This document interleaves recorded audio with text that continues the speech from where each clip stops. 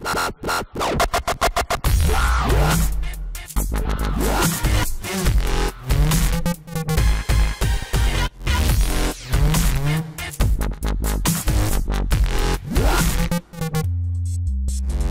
everybody, this is Christian Buckley with another MVP Buzz Chat, and I'm talking today with Sharon. Hello. Hello, how are you? I'm doing well. For folks that don't know who you are, why don't you give us who you are, where you are, what you do? Okay, so I'm Sharon Sumner, Business Applications MVP. My passion is Power Apps, but I actually come from SharePoint, so I know of you from many years back. There's a lot of us that are out there. We've kind of gone different directions, but yes. Yeah, so I come from probably 2007 on SharePoint. So I've been doing SharePoint, I think we measure it in decades here. Yeah. So yeah, really come from that. But now as an MVP, I'm running the Cambridge Power Platform User Group over here in Cambridge in the UK. Excellent. Well, I always like to ask this for people that were involved with SharePoint way back. Do you feel like getting involved in 2007 that you were like a latecomer into the SharePoint space? Like, do you still think of yourself that way? Because that's about the era I got involved. And it was, well, I mean, it's still 2003 was going on, but getting ready, and Microsoft was showcasing 2007. And so that period, but I still feel like I was a late bloomer in the SharePoint space.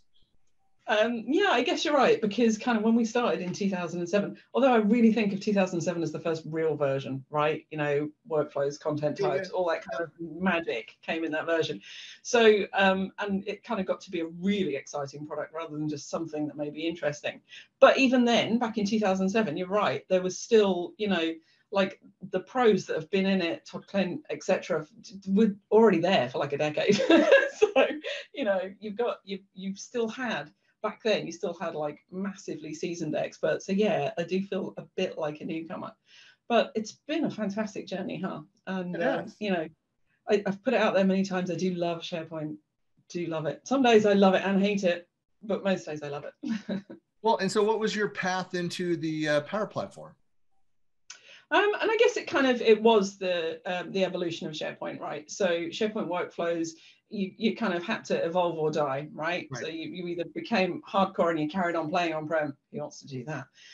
Or you get into the new toys. And the new toys were really exciting. And when I started looking at the Power Platform, you know, I think I watched some early Microsoft Learn stuff with Audrey Gordon and John Levesque, and those two people just made it sound so exciting. So off I went to play with it, and you know, never looked back. But essentially, you know, it's the workflow replacement. So my heart is in business process automation, and to do that well moving forward, Power Apps is the place to be, right? Yeah, that was one of those things too. I remember when they announced what they were doing, this direction into Power Platform. And at the MVP Summit, I don't remember what year it was, but it was when it was still the way that they used to do the MVP Summits, which is, for those that aren't familiar, it's an annual event, and all the MVPs would gather back when we used to gather for events, but on Microsoft campus, and all of the SharePoint people were together for like that full week and do deep dives in different areas of the product. And I remember sitting over, we were in, you know, so in like split between two rooms, and this room was like jam-packed, and they made kind of the announcements of like the future of the automation and what was happening with InfoPath and where the direction Microsoft is going to go. But it was SharePoint people. I think that was the last year where we were kind of segregated, like all, you know, we were together for the entire week. I think it was the year after that, where at that summit, where like half the crowd was gone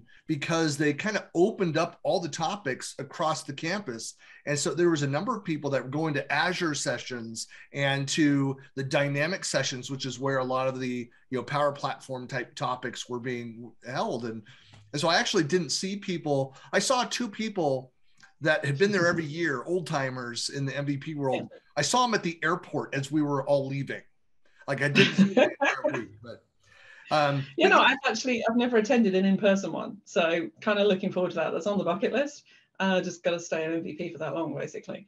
But you know, it's one of those things that So I've spent the last decade, I would say, growing the organization. So I'm also the CEO of my own Microsoft Gold Partner, and that takes up a lot of time. So it's only sort of in the last couple of years that I've been able to up the commitment to the community. It's always been there, right? So I've always been involved in charities and charitable and giving back to communities. Now the tech community, I think, really took off with the advent. We already had SharePoint Saturdays, right? But then come the Power Platform, we got into a whole bunch of new community members. The reach just got bigger and bigger. Yeah. And so I think it just got really fantastic and exciting at that point to be involved. And so that's really when I started kind of speaking more and starting up the user group, because there was a bigger audience to talk to. I think in the early days, we were just kind of like a hardcore contingent of SharePoint people, right? Always everybody at the same event. To be fair, SharePoint Saturday and a lot of that community was spun off of the SQL Saturday, which is also a massive contingency that's out there. And so what's wonderful about this is that there are still, there's still SQL Saturday type things that are going on. There's a huge AI community. Of course, there you have the SharePoint Saturday, and there's a lot of, like, we rebranded. There's a lot that have rebranded. Like we moved our annual events to Fridays. And so we're like the Microsoft 365 Friday event. But a lot of that community is still there. And now you're right, Power Platform as a community movement has just exploded as well. But there's just, like, I'm a member of all of those, Keeps you busy, huh? Well, there's a lot that you could go in there do, because the reality is that our day jobs touch on all of those different areas. So you don't have to go and I'm only looking at these areas. Yeah, I guess. And again, heavily into the Power App side of things, but at the moment, RPA's kind of got my attention. Yeah. And I think, as an organization, we've got a huge for us, right? We're a smallish company compared to like our point. But we're focused on the Power Platform and the business process automation. But RPA, I think, has got a massive direction to go in. I think the next couple of years, it's going to, again, explode totally. And I think, again, it comes from that kind of SharePoint workflow, data into results, making, people's lives easier. It's all about the productivity and the efficiency. And that's kind of what gives me the kick out of making those processes automated. So I kind of think RPA's got a good couple of years to come, and an explosion of its own to happen as it gets more entrenched. Prior to the SharePoint space, were you still in the business process automation kind of space? What was your background prior to that? Oh God, let's go back a bit. So before that, I was actually I was in, dirty word, I was in search engine optimization before then. So we ran a company for about 20 years before that, doing online marketing, and we were there at the start of the internet. God, it makes me sound old. We were there at the start of the internet, where we had a hosting company, and we had a website with waving palm trees, back when it was cool and difficult to do. No. Do you know what I mean? You have to go in. You knew it was an important website when there was theme song that would automatically start playing, and there's something lines. Do you know what I mean? No. So that's kind of where we started out. And back then, it was still about automation. So we had a product called Broadcaster, which promoted you to all the search engines, So it's always been about doing a job and automating that and kind of sitting under the hood. Now with Casper 365, we're about the automation of SharePoint sites and team sites and governance and all of that side of things. So there's a decent balance in the day job of things to be interested in around the Microsoft cloud that kind of then spurs my interest to go and like, oh, let's go and look at this topic and let's go and explore that with the community. Yeah. And that's the one thing I really like about this community. I feel like when you look at tech communities, they can seem to be really competitive. That's just not the way in MVP land, right? Anybody that's got an MVP award, in my experience, is just such a decent human being. And that's kind of why you're awarded it, right? Because everybody is so giving and helpful, and it's a fantastic thing to be a part of.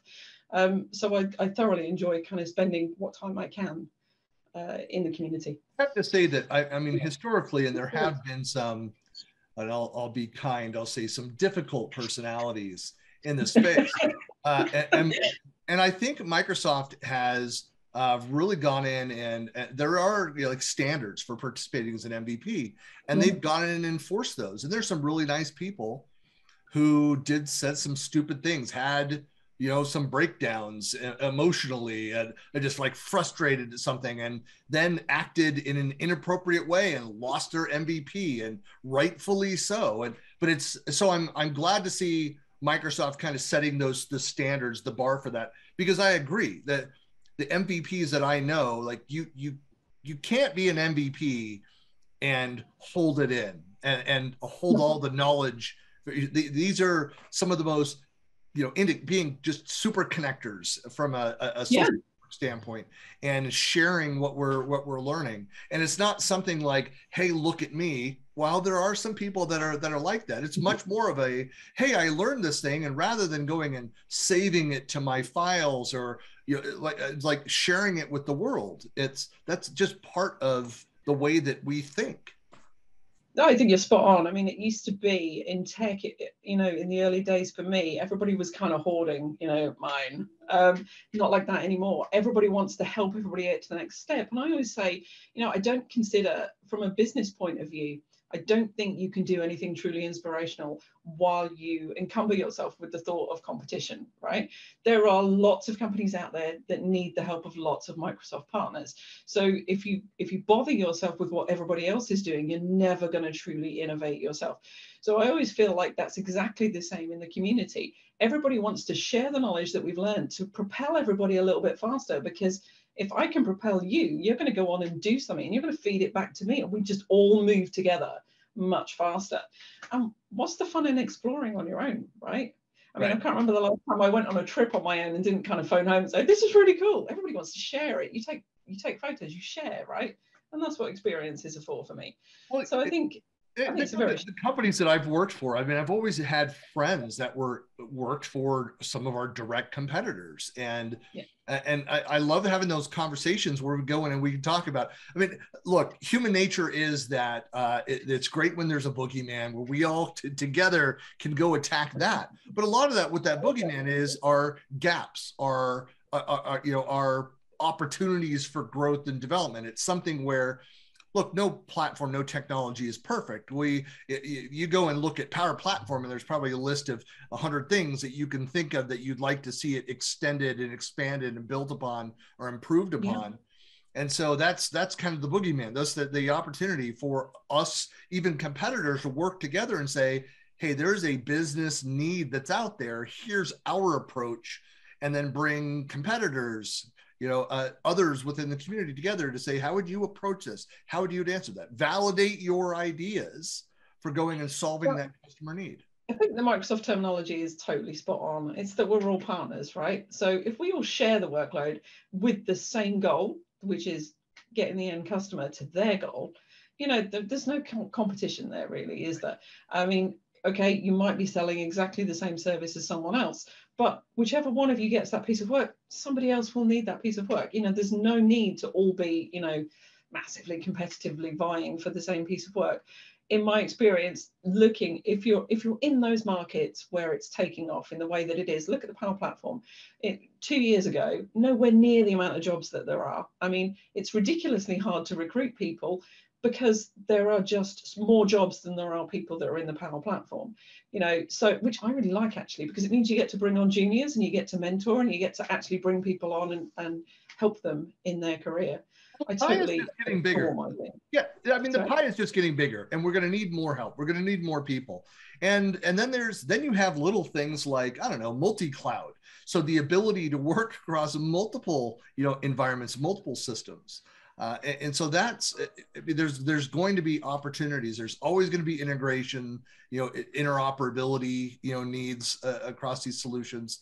And then you also have, I think that there are also gaps in industries. There are some industries where there's been a lot of work, there's a lot of personnel, there's a lot of activity. So the maturity level of SharePoint and Teams and Power Platform are strong within those worlds, but other industries might be very weak.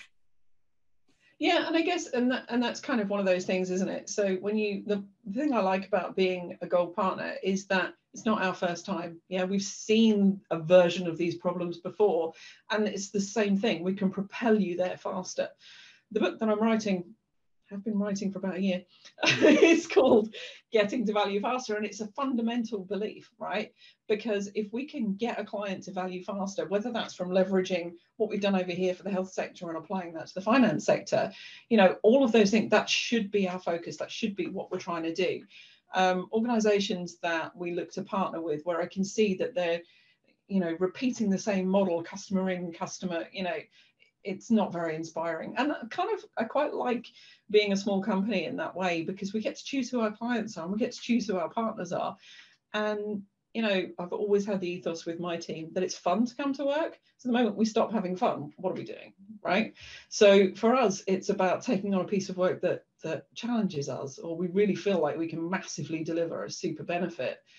And I kind of got a little bit known for saying no, because if a customer comes to you with an ask and there's just no business value in it, I'm going to tell them, you know, and I think that's important. I think more of us should be doing that.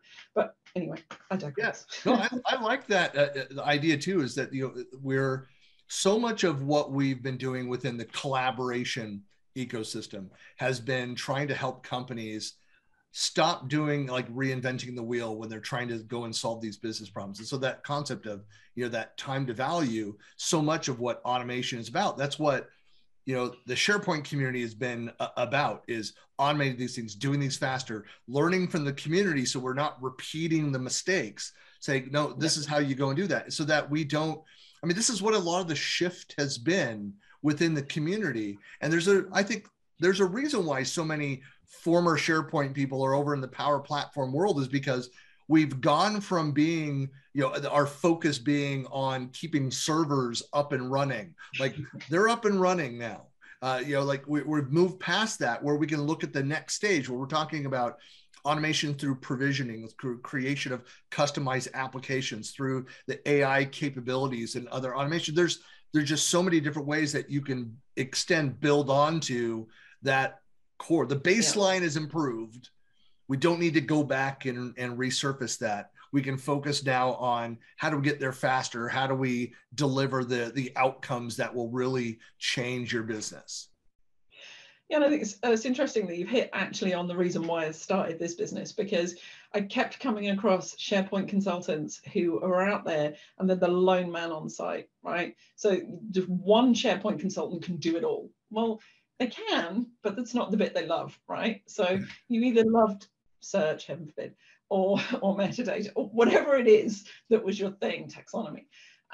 You know, you loved a particular element of SharePoint. For me, it was the automation side of things. And so I wanted to progress and play with the automation all of my time.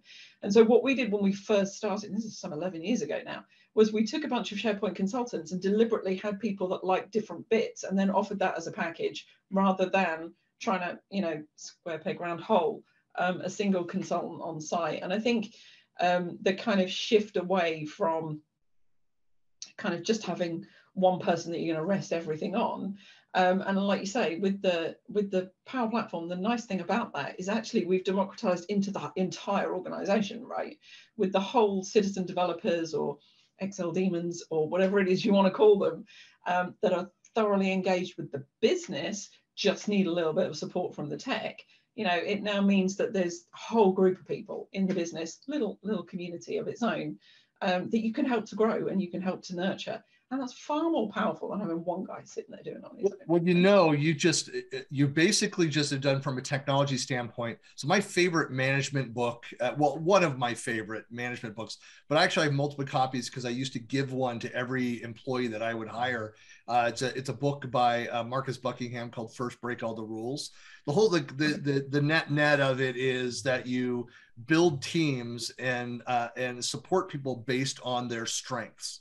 Not this idea that there's the well-rounded employee that can do everything well. Like those are rare. Those are unicorns out there in the field.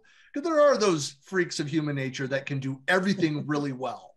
All right, we don't see them very often. But just somebody that is really passionate, they're just fantastic at one role of that or one area of technology, then building a team around that. So you have deep expertise in each of these areas and then leverage them as needed.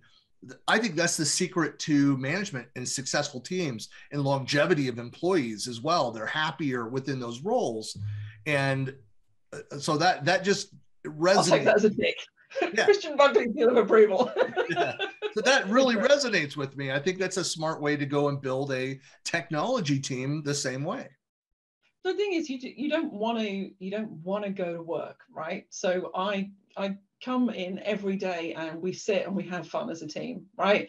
And part of the passion that they have and they need to have is the continual learning and the desire to deliver something good to a client, right? And then on top of that, you need to have your own area of expertise, exactly as you're saying there. You need to bring that passion to the table.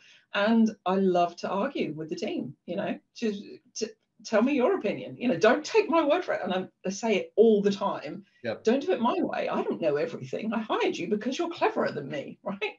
Give it back. And I really enjoy that with the team, that they take part and that we do have that relationship where nobody sits on a high pedestal. I don't think that's the way anymore. I don't think that would be successful. You have to have the ability to push back, to share your opinion. If you have that fear, then that's just an unhealthy organization. I've worked at companies where I have yelled at my boss. I reported the CEO a couple times. I've yelled at my CEOs and been able to, and then we're fine. We'll go out to lunch. It's like, it's not an emotional like that. It's a passion about, hey, this is what actually needed. We're expressing ourselves in that side of it. Yes, I shouldn't yell as much. But if you can't stand at a whiteboard and yell at me, then I don't believe you care about what you're doing. Just don't. I agree. We're on the same page there. Yeah. Well, Sharon, really appreciate you taking the time to talk. And for folks that want to find out more about you, how can they get in touch? What are the best ways to reach you? Oh, wow. So I have a blog. It's called The Powerful Blog. I've got a YouTube channel, also called Sharon Sumner. I'm on Twitter a lot and LinkedIn. A fair few people connected to me there. So, come and find me. Do ask questions. And, it's one of those communities, don't forget, where you're allowed to ask people. If I'm busy, I would tell you that I'm busy, but I'll come back to you later. But by all means, get in touch and let's have a chat. Let's have a virtual coffee and talk about what's going on, what's exciting, and what you're up to. That's another thing I say all the time about MVPs. Is like, look, you find an MVP, we're plugged in from a community wise. Like, don't let shyness be the reason why you don't reach out. Like, connect. Like, you find somebody you really like what they're saying, reach out to. The worst that'll happen is they'll say, hey, I'm busy right now, I can't get back to you, but let's talk in the future. Like, every one of us will respond back to you. Absolutely. I've never had an MVP say no. Never. Well, Sharon, hey, it was great connecting, and we'll talk soon. You too. All right. Thanks for that.